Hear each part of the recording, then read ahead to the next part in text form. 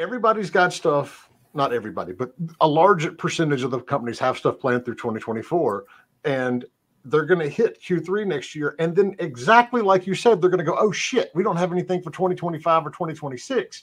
And it's going to become chaos again. You and I have been doing this for 20 some years. The industry's been around for 40.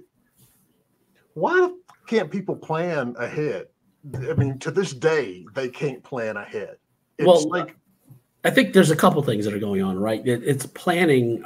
Some of it is classic. I call it corporate sphincter tightening, corporate panic, corporate missteps. And then also, let's be clear, some of it's just pure corporate overspending, right? A lot of these companies, publishers, investors overspent on stuff in 2021 in particular, in the rush to get a bunch more content because of the success, the pandemic and all.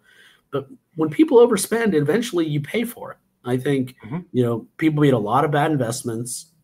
People overpaid for those investments. And I'm not necessarily blaming indies. I think indies are the unfortunate side effect of people investing too much in big projects that weren't going to succeed. And I don't know how much we want to get into, multiples and valuations of studios. We saw more studios get bought in, I think, 2020 and 2021 than maybe the previous 5-10 years combined. And I think that those studios that got bought, a lot of them they got bought for way too much money, way more than they should have, because the valuations were ridiculous.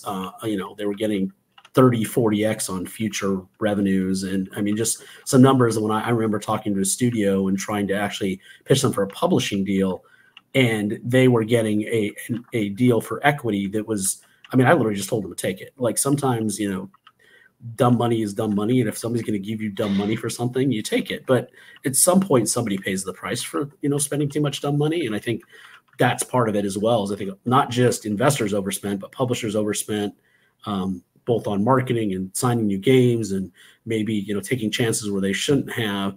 And so the belt tightening is going on. And unfortunately, it's always a pendulum, right? It never seems to sit in the middle. It's not even a little bit in the middle. It always seems to swing to extremes.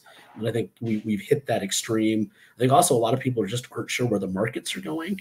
And I do think the panic's a little unjustified. It's not like the market's down 20, 30%. What, we were down 3% last year. Yeah. 4%. And some of that, if you take into, factor the abnormal growth in 20 and 2021, it's really, it's still the compound adjusted growth rate of the industry is still going up. I just think that you get too much money going into too many places where it shouldn't. And now it's going to be tight. And I think, the money doesn't grow on trees unless you're the US government, and then they just seem to print it and just jack up inflation. But, somewhere down the line, you pay for it, right? Like, I don't know about you, but if I spend too much money this month, I'm not going to be able to go out as much next month. And I think that's also what's happened.